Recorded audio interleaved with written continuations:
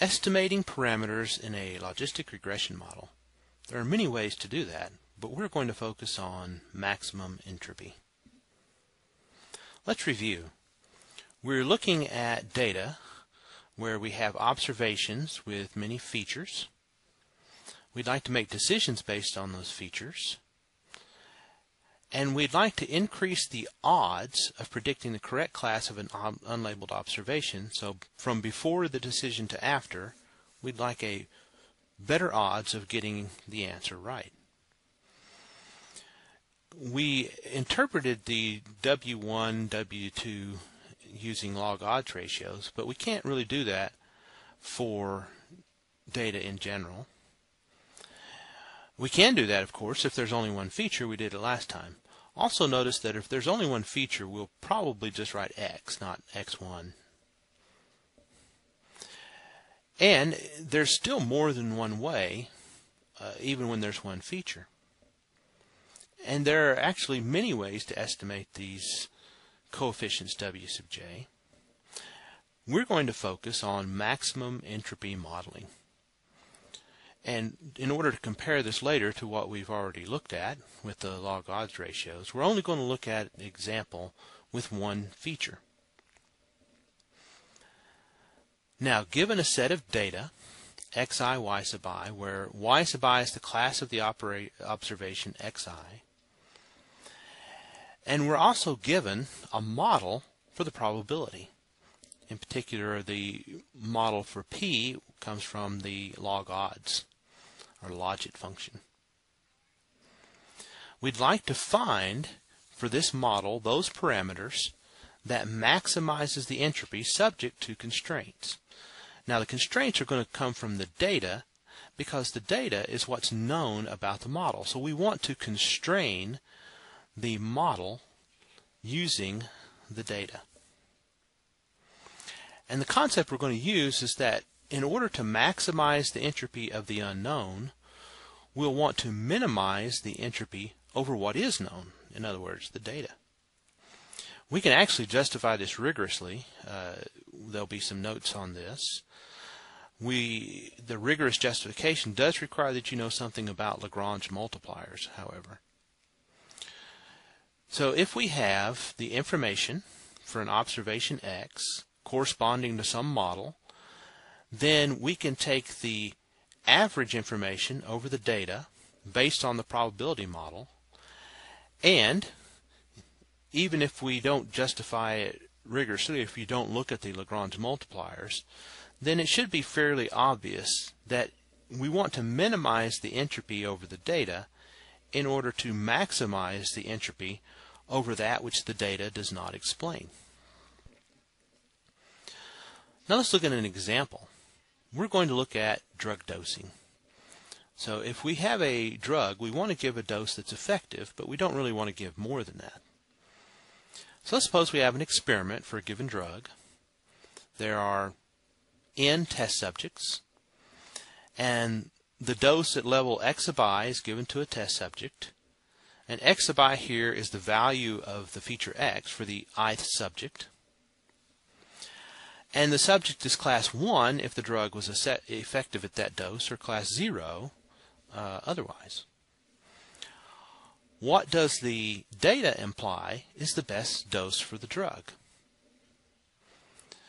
Now we're going to look at some actual data, and this is for the anesthetic propofol, and we're looking at 50 subjects that are given doses x sub I milliliters per kilogram, and we use a reflex response to determine if it's class 1, or if there is reflex during sedation, then it's class 0. Now we have two given doses of 14 milliliters per kilogram, two 15s, and so on, and we have 25 or so levels, and not all the levels are equally spaced. The question is, what dose for these lab rats has the best metrics, true positive rate, false positive rate, so on and so forth? Here's the actual data, and notice that we have the levels 14, 0, 15, 0, 16, 0. So that means at 14, 15, and 16 milliliters per kilogram, the propofol was not effective. And we've got red dots on the x-axis corresponding to a value of 0. If it was effective, class 1, then we're plotting the dots with the dose level and the y-coordinate of 1.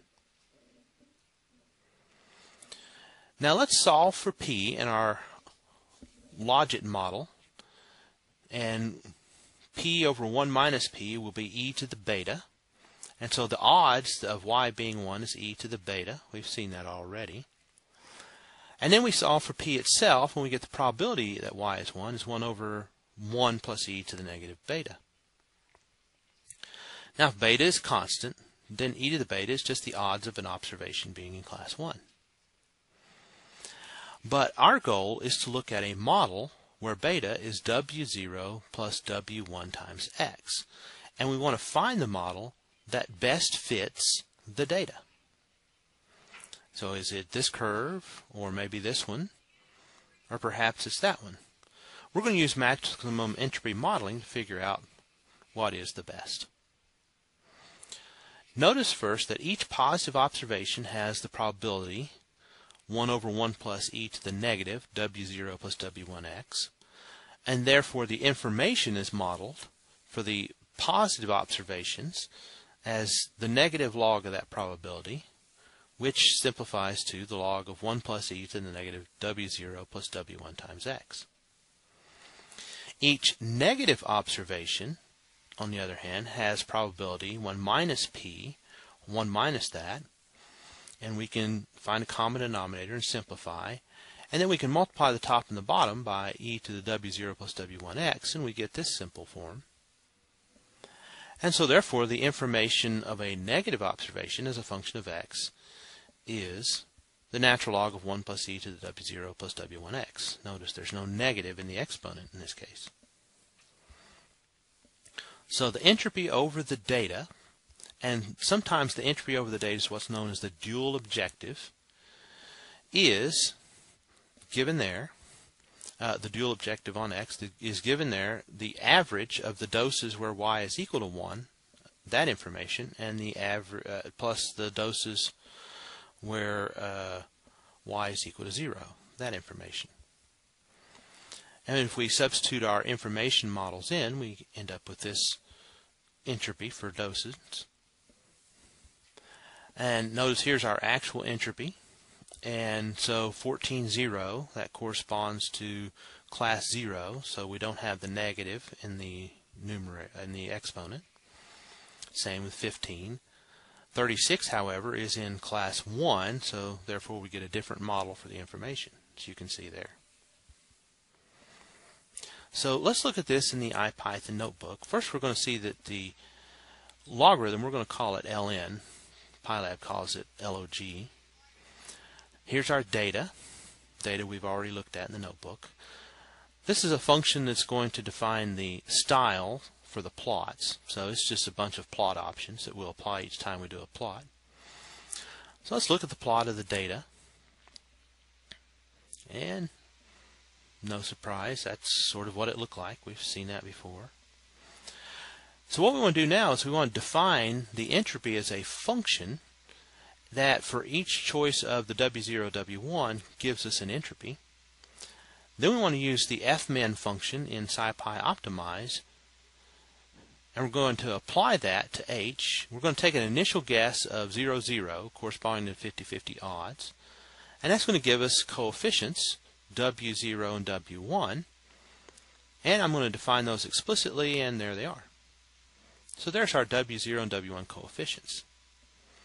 Now I'm going to define the probability model as a function, and then I'm going to plot, and now we see there that blue curve is the actual model that we want to use as the best model, the maximum entropy model for the dosing data. Now we can assess this model just like we've done in the past. We can use metrics.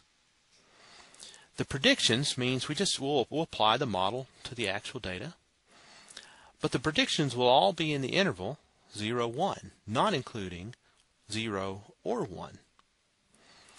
So the question is going to be, what is the best threshold for dividing between class 1 and class 0? Because we won't have actual zeros and ones for the predictions. Now let's look at this question in a little more detail. If the predictions are either a 1 or a 0, then we can simply set the threshold as a half, and above a half would be class 1 and below a half would be class 0. So our threshold's a half. But if the predictions are in an interval, then it's rare that a threshold of 1/2 would be what we use. Typically we tend to use something else. And the something else we'll get from the receiver operating characteristic, in particular choosing the point that's closest to the ideal, 0, 1. So here's a receiver operating characteristic. Notice that a threshold of 0 would give us this far corner because that gives us the extremely positive. Threshold of 0 means everything is above 0, all the predictions are above 0, everything's classified as 1. Extremely negative is a threshold of 1, and we increase the threshold from 0 to 1, each yielding a different set of values, true positives, false positives, true negatives, and false negatives. And once we've done that, then we can choose the point closest to our ideal up there in the upper left corner, and that will be the best threshold, the one that corresponds to the ideal. So let's look at this in the IPython notebook. We're going to use our model to predict the doses. Notice there are no zeros and ones, they're all between 0 and 1. But we can still use the receiver operating characteristic. We can still get an area under the curve. And we can still do the plot. There's our receiver operating characteristic. And notice we've got this green point. That's the closest to the ideal, 0, 1 in the upper left corner. And that corresponds to a parameter value of 0.61. And that 0.61 is our best threshold. So we can redo our plot and notice that we'll get a horizontal line that separates our data. And above that is classified as positive and below that is classified negative. We can also find the x because we used a logit model, so the log odds is linear, so we can solve for the x, apply that formula, and we get 27. So everything above 27 will be classified as positive. So again, a threshold of that 0.61288 implies a horizontal line on the dosing graph, and the x-coordinate for 0.61288, of course, it gives us a vertical separation. And notice that means that the true positives are the ones that are both predicted positive and are actually positive. The true negatives are predicted negative and are actually negative. The predictions, however, come from the curve. So we have these negatives, or we have these positives that are predicted negative because their prediction coordinates are actually below that horizontal line. And so those are false negatives. They're predicted negative, but they're actually positive. And likewise, we have these false positives. So in summary, logistic regression is a linear classifier, a maximum entropy model, a method for making better decisions. But remember, we had to make a huge assumption. In particular, we assumed that the logit was linear. And this is something we're going to have to work in the next few lectures. How do we cope with this big assumption?